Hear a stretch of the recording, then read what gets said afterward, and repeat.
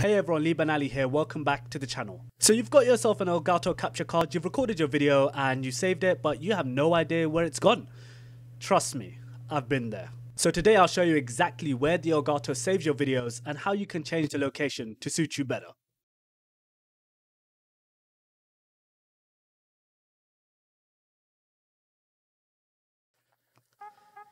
To kick things off, open the Game Capture HD software that comes with your Elgato card and click on the Game Capture HD Preferences option displayed on the top right. This will be presented as a gear icon right here. Once that opens up, make sure you are on the Capture tab, and below you will see the location where all your content is currently being saved.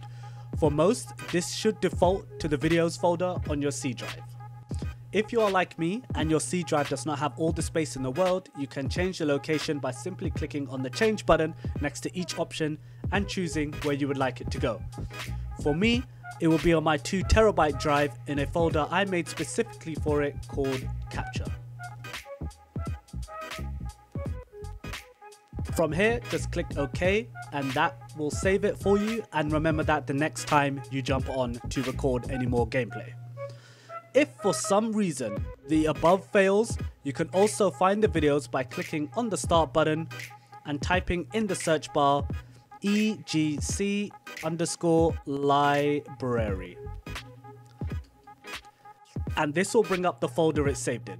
But it's literally as easy as that, and I cannot believe I had that much trouble early on. If you found this video helpful, please do consider leaving a like, leaving a comment, sharing the video with your pals, and please do consider subscribing to the channel so you can keep up to date with weekly content as it happens. Go check out some of the other awesome content on the channel. Once again, please do hit that subscribe button, keep notifications open, and I'll see you in the next video. Peace.